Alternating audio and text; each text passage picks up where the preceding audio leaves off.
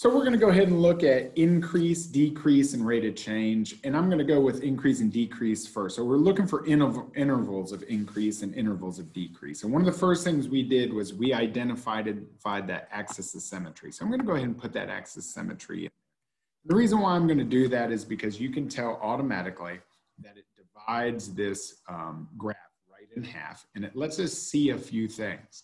So we read a graph, just as a heads up, from left to right. And we have to figure out what is happening from left to right. And if we were to start on the left-hand side over here, we'd be down at the bottom of this graph. And as we move over to the right, we actually are moving up, increasing, and then down, decreasing. So you can actually tell there's actually there's one graph or one equation, but there's actually two things happening here, okay? So we're gonna increase on this side, we are going to decrease on this side. So we can write that increase and that decrease. So first of all, I like to keep in mind that down here is negative infinity and up here is positive infinity.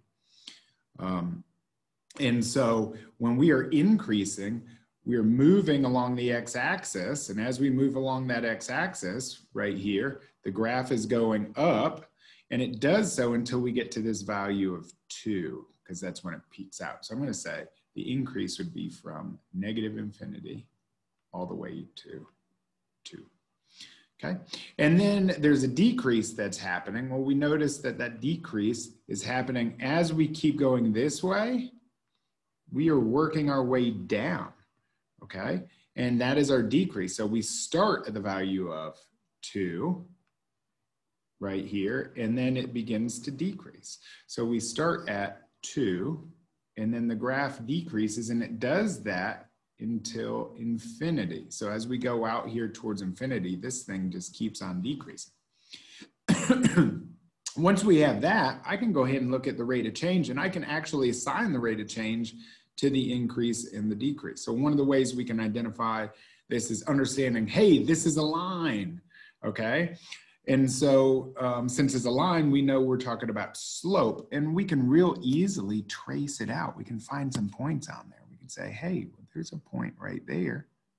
Maybe there's a point right there. Hey, look, there's a point right there, and there's a point right there, and we just keep finding points. And then we look at the step, if you remember that, rise over run. Rise over run, rise over run, rise over run. And what's happening is it looks like we go 1, 2, 3 steps up and then 1 step over consistently. So the rate of change is, remember, rise over run.